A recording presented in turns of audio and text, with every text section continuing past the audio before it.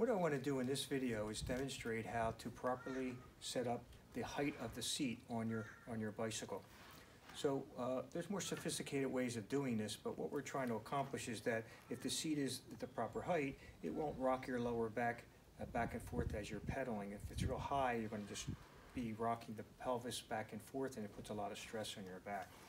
So one of the ways you do this is you put your heel of your foot on the pedal, and you want to make sure that there's a little bend or break in the knee so that it takes the stress off the lower back. When you put your forefoot on the pedal, it causes a nice bend so that you have some flexibility while you're riding and it doesn't stress your lower back. The next part of this is that you want to put the pedal about halfway there, and you want the ball of your foot on the pedal, and you want to make sure the knee, okay, the center of the knee is over the center of the pedal. That's what you're looking to do. In that way you can tell and make sure that the seat is not too forward or not too far back.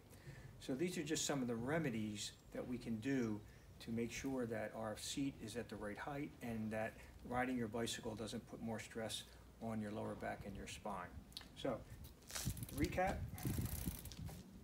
you want the heel on the pedal at its lowest point and a nice little bend so that when you put your forefoot or your toes on top of the pedal, you have a nice bend and it takes the stress off your back.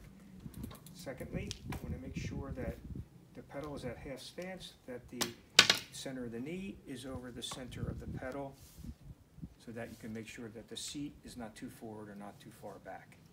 Okay?